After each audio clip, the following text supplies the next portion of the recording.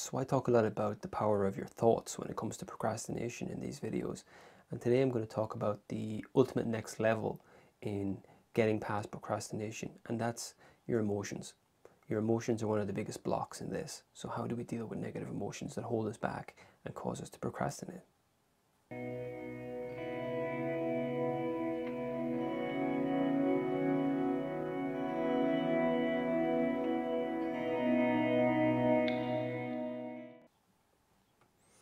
I'm going to talk about a concept in this video. It's from Eckhart Tolle, and in my opinion it's his best concept, the best thing he ever came up with really in all of his teachings, and that is called what he refers to as the pain body.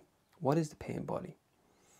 Well, it's pain and the body put together. The pain body is basically the remnants of all the trauma, past failures, past unprocessed emotions that you have built up, and it's like a trapped energy in your body. Now this pain body, this negative emotion, flares up from time to time. Now I'm going to read you a little quote here from Eckhart Tolle when he's Tolle, I'm not quite sure, Eckhart Tolle I call him. But I'm going to read you a quote here. He's talking about this thing called the pain body. So let's try and find out what he means by it. So he says, the pain body wants to survive, just like every other entity in existence. And it can only survive if it gets you to unconsciously identify with it. It can then rise up, take you over, become you, and live through you. It needs to get its food through you. It will feed on any experience that resonates with its kind of energy. Anything that creates further pain in whatever form: anger, destructiveness, hatred, grief, emotional drama, violence, and even illness. So the pain body, when it has taken you over, will create a situation in your life that reflects back its own energy frequency for it to feed on. And finally he says, pain can only feed on pain. Pain cannot feed on joy. It finds it quite indigestible. So the pain body.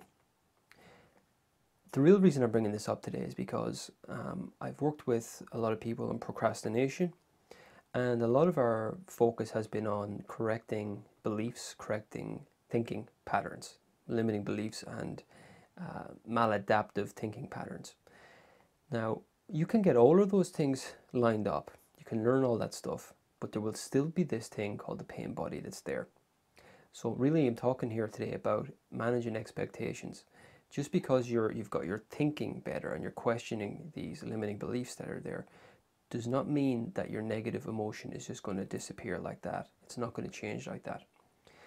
One of the biggest mistakes we make when it comes to this pain body, this entity that latches onto us and makes us identify with it, we say to ourselves, I am anxious, I am afraid, I am angry, etc., etc., I am lonely, is that we resist it.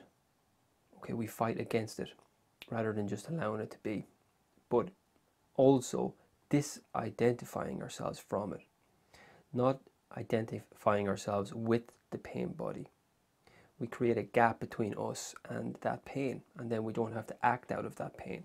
That pain body is a bottomless pit that will never be fully satiated. It wants to consume, it wants to create more and more pain. Now the reason it flares up from time to time is because it wants to survive, and it knows that if it causes you too much pain, you will draw a line under it and you will take radical action not to put up with it anymore. It will become intolerable. So it comes in, it feeds, has this negative emotion which causes us to act out in self-destructive ways to perpetuate more and more pain. And then it goes away because it doesn't want to push you too far. It's like a parasite that latches onto us, right? Now, I don't want to use too much strong negative language because I don't want you to even be afraid of this thing called the pain body, because all its power comes from us identifying with it and also resisting it, wishing that it goes away, rather than, first of all, here's the trick. Here's what I want to really share with you today. How do we move past this pain body? One of the best things we can do is, first of all, we don't identify with it, we don't resist it, but we can figure out when it tends to flare up for us and be ready to start to feel those emotions, disidentify from those emotions, and let them pass through. So for instance, it could be on your commute to work every day. It could be before you go to sleep. It could be when you come home to your partner at the end of the day. Okay? You find yourself drawn to certain behaviors that will perpetuate misery and suffering for you. Okay? You could oversleep. You could stay up too late. You could have an argument with your partner. Okay? You could constantly continue to rush in the mornings and be late for work, a pattern that goes on for weeks and weeks and weeks. This is the pain body. We know consciously it doesn't make sense, but we keep on allowing it to sustain itself off of us.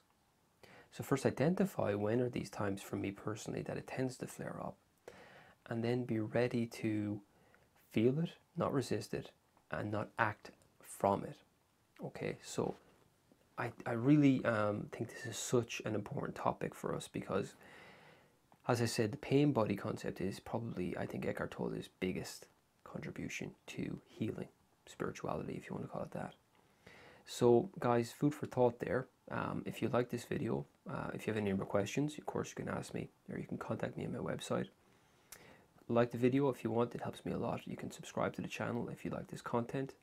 And you can also contact me for one-to-one sessions online, because I'm a licensed therapist and a psychologist, and I do one-to-one online counseling with people to move past this self-sabotage and procrastination and buried trauma, effectively. Okay, so I'll leave it there for today, guys. Thanks so much for watching, and have a great day, and I'll talk to you again soon.